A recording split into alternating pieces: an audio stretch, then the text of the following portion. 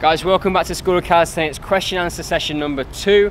I'm here with self-titled question master Jacko. And since the first Q&A, Tim, they have been flooding in the questions. Overwhelmed by a lot of the questions about sore hands. We'll get onto that in a bit. But actually we've got 3 for you, but the first one that isn't an official question, but someone was wondering whether how many pairs of those red t-shirts we had, because I think they were worried about they were getting a little bit of overkill, so we're rocking the Oakley today. Anyway, 2 pairs is the I've got two t-shirts is the actual answer. And a washing machine. We've got some new kits coming from a quite exciting new partnership with a clothing company, so look out for that soon. So the first question comes from, it was an Instagram live that we did after the workshop in Liverpool on Saturday, and it was a question around how to build muscle using calisthenics as opposed to weights. And Tim, if you'd like to kick us off with that one. Jacko's, this is a hot topic for Jacko actually, because it relates back to some of the stuff we talked about in the last Q&A around understanding what resistance is and the body's, or the central nervous system's perception of resistance. It really doesn't matter what we're using. So body weight is as effective at building muscle as some other forms of using barbells or dumbbells or whatever. It's just that calisthenics kind of lends itself more to some more sort of like complete movement patterns, a little bit more total muscle activation as opposed to an isolated bicep curl or something. So there's something for me around, like, again, it depends what you want from your training. It is totally possible to build some muscle. You need to have the right rep ranges, you need to be using the right tempos, and those are the sorts of things which are going to maximize your opportunity, and I'll come on to that in a second.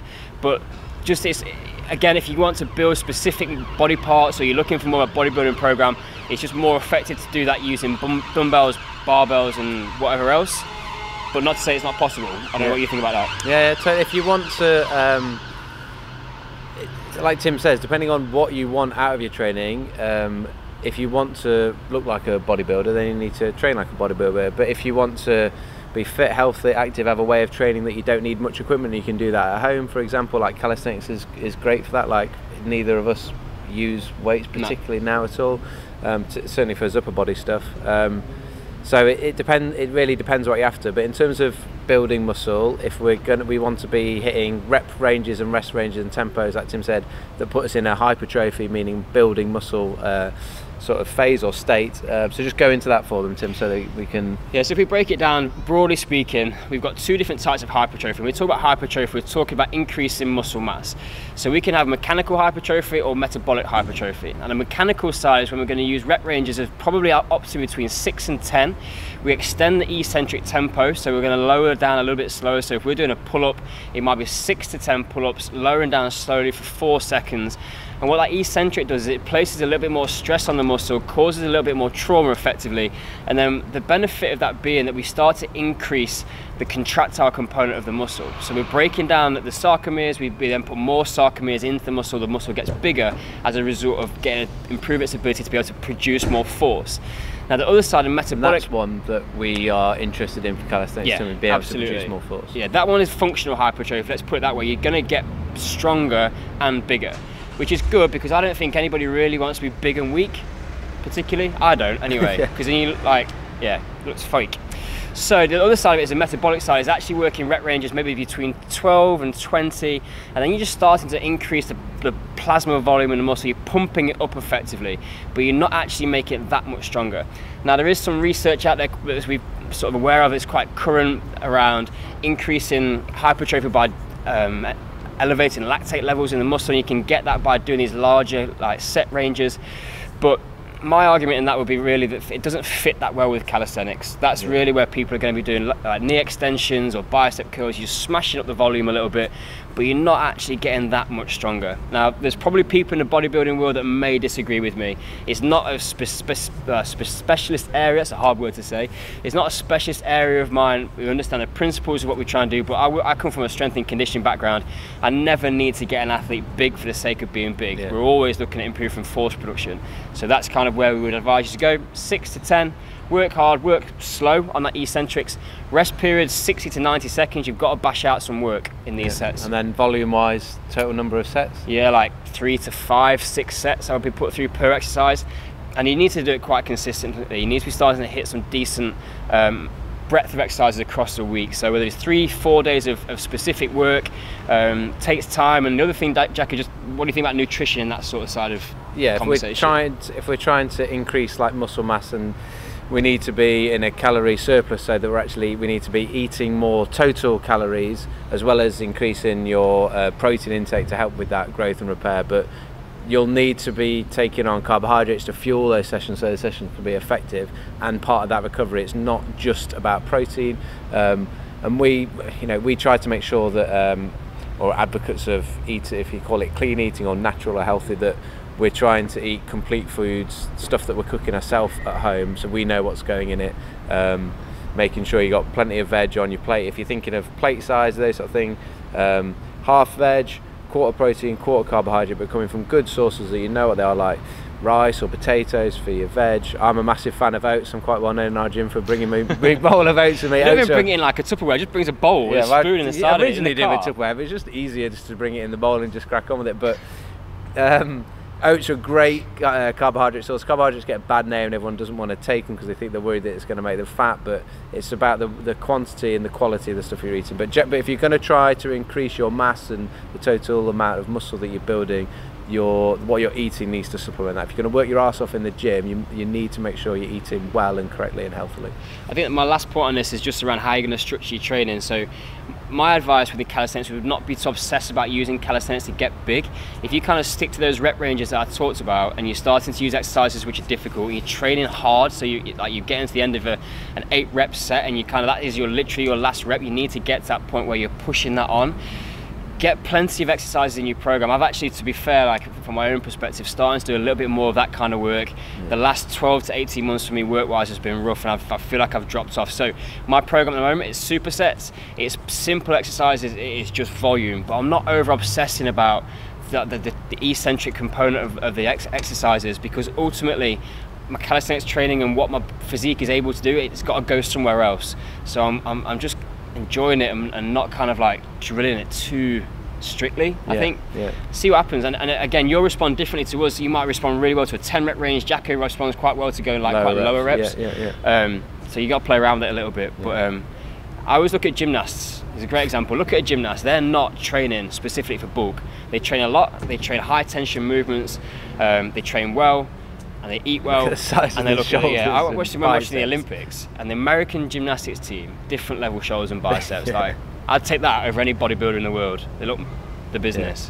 And just on that, just like the sort of the fluffy side of things, like the thing that we push, we 100% believe in it, in that if I'm training for a movement, a thing that I'm trying to achieve, whether it's just as simple as a frog stand or whether it's as complex as a flag, you're training to achieve something that when you do that and achieve that, like we define that impossible, one, it feels amazing, but two, you'll get fitter, you'll get stronger, you'll build muscle as a result of being able to do that thing that you feel awesome that once you can do it, but you're not obsessing about looking in the mirror at what you look like. That will just grow, organically change as you work hard towards achieving those things. So from a more holistic viewpoint, like that, flipping your training around rather than to look good or just lose body fat or whatever it is, that actually train to do something and then just see how your body changes and reacts to you training towards that thing. That's a big thing for me. The second question is about head position in push-ups, and what sort of alignment should we have our head in, and how do we stop our head from restricting our range of motion? So coming down, like if your nose touches the floor but you feel like you've got a bit more range in there. Where would you go with that, Tim? Yeah, well, I think this came off the back of our Challenge Tuesday, number 46, I think, where they've snitched on me. Like, no one likes a class snitch. No, it was you because guys. He lost. That did. And like, Thank you to everybody that pointed out Tim's incorrect. It was particularly Instagram, actually, a bit of YouTube, but Facebook thought I did very well. The thing is as an aside note, I didn't pick up Dave's poor hamstring range, but what people are actually calling me out on is I've actually got quite tight shoulders. My stress levels of late have been quite high, and when we get stressed, the upper traps get tight, pecs and shoulders a bit tight, because I'm working a lot, I travel quite a bit, we can find that we get a bit restricted in this upper body. So you'll see people do the same thing on a bench press. Bar comes down, head goes up to meet the bar and then comes back out, and we're running out of range around the C-spine and the shoulders. So what I actually need to do is just be a little bit more kind of relaxed in that position. I've got a little bit of mobilization work to do, and I actually asked for physio about this. And the cue that they gave me was to think about just taking some of the tension out of my neck and shoulders. But when I'm doing a push-up, I'm going to try and stay neutral with my chin tucked in, but then keeping my jaw relaxed and my tongue just that gently pressed against the roof of my mouth. So when I come down, and it's actually now a conscious thing that I'm going to have to think about, because when I come down, especially if I'm trying to beat Dave to go as fast as I can, like I'm trying to rep out, but I just need to go back, build a little bit of technique and form, and it happens the best of us when things fall apart a little bit, and we've got other stuff going on. So that's my kind of thoughts about it. So the key point is staying neutral, so not extending the neck out. And then that's a really nice cue from Tim there, saying you're just going to push your tongue, not like crazily, but just push your tongue towards the top of your mouth. I've had someone say to me once before about trying to make yourself feel like you're making yourself have a double chin, just to keep that neck nicely in neutral. And loosen off the shoulders, get all this sort of business. These, particularly some of the stuff around here, like it's quite difficult to get into, but sternocleidomastoid, this guy runs down here, that sort of stuff gets tight and plays around the neck, so a little bit of like, check out a bit of like neck mobilization and gentle neck stretching stuff can help. And like Tim was saying, a lot of it comes from what we're doing day to day, like driving or sitting in front of a computer and really stretching that neck forward. So trying to be a bit more aware of when you're doing your day to day stuff, like what sort of positions are you putting yourself in for prolonged periods. Always trying to train optimally, guys. So alignment is a key thing. Postural control at all times. Even we fall apart, as you guys will do. So just check yourself, go back to basics, and rebuild when you need to. Okay. So, question master, enlighten me with question number 3. Question 3 is it comes twice because we were, like I say, flooded with these about sore hands. So both on Instagram. So Tracy said she did her first frog stand today and she was very impressed. Well done, Tracy. But still face planted a little bit at the end. We've all been there. Standard. She's managing 10-second eccentric pull-ups and isometrics, but her hands are developing big calluses, and can we recommend anything to protect the hands at all? And then also Met Sims on Instagram said, can we recommend anything for sore hands? He feels often that on exercises he's giving up from fatigue of his hands aching so much. He's been training just under 6 months for calisthenics and hands are slowly getting tougher and stronger. Do we recommend gloves, gardening gloves, chalk or powder, or anything else? So I will kick off this one, Tim, just to give you a little bit more time to process that, and I'm just going to hone in on the gardening gloves. That would very much depend on whether you're planning on doing any gardening whilst you're doing calisthenics. I'm not sure that gardening gloves have got any specific benefits of calisthenics over a set of weightlifting gloves. They might be cheaper, actually. It is something that you see, to be fair, like joking aside, like people will wear gloves for like better grip and more comfort. Some of the gardening gloves you get have like, they're almost like rubbery, and that actually gives you a decent amount of grip, to be fair. I'm an advocate of, I'd be lying if I said I hadn't once, probably about 3 years ago, bought these like mitten glove things, matchy for me and Tim to wear, but they were like white string back. Didn't last. I need to bring them back, actually. Comedy, but my thing about those were to serve a specific purpose of trying to do a flag off a chicken wire fence. Yes, so that which actually was quite sore. But generally, like you need the calluses will build up, and I've ripped one before, and occasionally you see people they like post a picture of it ripped when they're it's not nice. I personally wouldn't be showing off about ripping a callus off my hand, but it is something that your hands do get more used to. I don't ever wear or do anything with them now. No. It's almost like you've got to go through a little bit of a difficult phase to get to somewhere better, and unfortunately, calluses on the hands for the girls, I know it's not that pretty, and I actually would think that I've got my wife, when she does any more bodyweight stuff, like she'll tend to want to get some gloves on or something, because she doesn't want dirty calluses on her hands. But whereas from my perspective as a bloke, I'm not really that bothered. So I think it's maybe in that sort of situation, if you want to keep your hands looking fresh, then that's cool.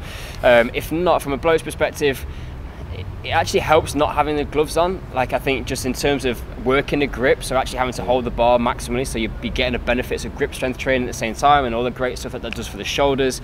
I think as well, I don't like the idea when we move into like everything in this kind of day and age can become a little bit sort of watered down. I just think, like, my granddad was a farmer, and I think my granddad had great hands, like, because he was just farmer's hand, shovels. It was, and it was just sort of, I just think we should be embracing that side of the training, and ultimately when you build up that resistance, it's going to just help you longer term training. And it's like a guitar player; they'll get callus on their fingertips, but it's just a product of they can't play guitar in gloves, so you just don't even have an option. Yeah, and you just to touch on some good point you made, like about the benefit of working on your grip and the benefit that has on your shoulder strength and your rotator cuff. That also, if your grip is the weakest part of the chain, then that's something they need to work and train on. Like when I was back playing rugby, we weren't allowed to use any straps or anything for gripping bars, deadlifting. And if we'd say to the coach, "Oh, well, I could probably do more, but it's my grip that's going," he'd say, "Well, then work your flipping grip, because that's the weakest part of the chain. And if that is for you, like on your pull-ups, for instance, the weakest part of your chain, then to get better, then it is a good thing to work on that." If they get sore and they're not torn like Jacko said, I've done that before. I took one off, and when they get to if you get calluses and they get to a bit of point where they actually need rubbing down a pumice stone or something just to take the top off, and actually does help quite a bit. But if they're sore, then you're going to have to give them a bit of time to heal up. They will get stronger, they will recover, but training on sore hands, and it's almost, I'm not going to say a rite of passage, because it makes it sound like you've got to go through some terrible trauma to be a calisthenics, let's call it athlete, or to train calisthenics. It is literally just something that comes with the territory. Like I said, a pumice stone to rub them down, I pick them a little bit, but just not letting them build up too much. Not like, you don't want them to rip off, that's for sure. Yeah, Jack could choose them. Okay, so thanks for watching. If you have questions, please comment below and we will answer them in our next Q&A. So comment below, or you can message us on any of our social medias, Instagram, Twitter, Facebook. If you haven't yet subscribed, make sure you click subscribe here. If you haven't downloaded our free beginner's guide, that's for you, and that is down there. You can click that from the website. It's free. It's actually really good. It is really good. I'll definitely get it again. And then if you haven't seen the previous Q&A, then click up by Tim's head up there and you will get that video. We look forward to seeing you next time. Thanks for your questions, guys. Class dismissed.